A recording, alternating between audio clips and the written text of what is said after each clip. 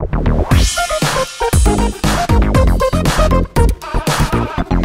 and welcome back to the Duke of Scottish Issues here in Geneva. I'm joined today by Mechthild Rombach from the International Committee of the Red Cross. So Maggie, welcome to the studios. Thank you very much. Good morning. So you're here from the ICRC, and obviously they're a corporate partnership, and the unit has been created quite recently. So is this reflecting a new approach to the ICRC engaging with companies? Yes, it is. So with the creation of this new unit, we're really officially recognizing that we would like to engage more with the private sector. Having said that, actually, the ICRC has always engaged with business sector. Indeed, our founder, Henri Dunant, was a businessman himself. So it's been part of our tradition ever since, but now we are much more intentional about it. Fantastic. And tell us, what are the 5 pillars of engagement that you reference? So with the creation of this new unit, we created these 5 pillars of engagements, which are a new framework where we look at all the different ways we engage with companies.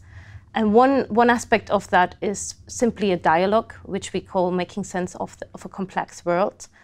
And then we have areas that are more what we do in partnerships, which has to do with joint innovation, skill exchange, and philanthropic giving.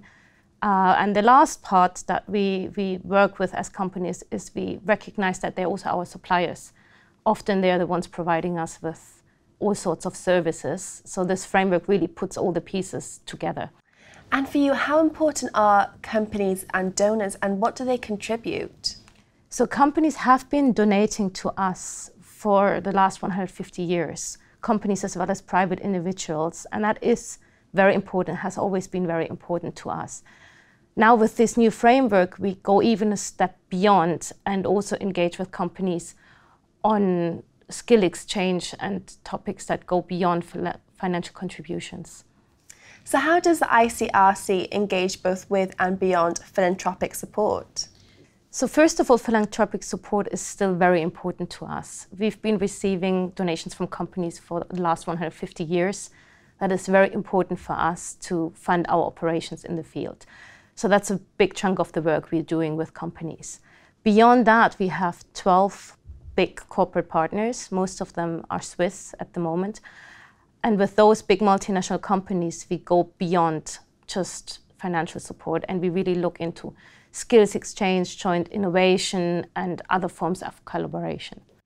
Well, Maggie, thank you so much for coming in today. It was a pleasure speaking with you. Thank you very much. Well, that's all that we have time for today, but for all the latest Duke of Scottish updates, do keep clicking back on the website. Goodbye for now.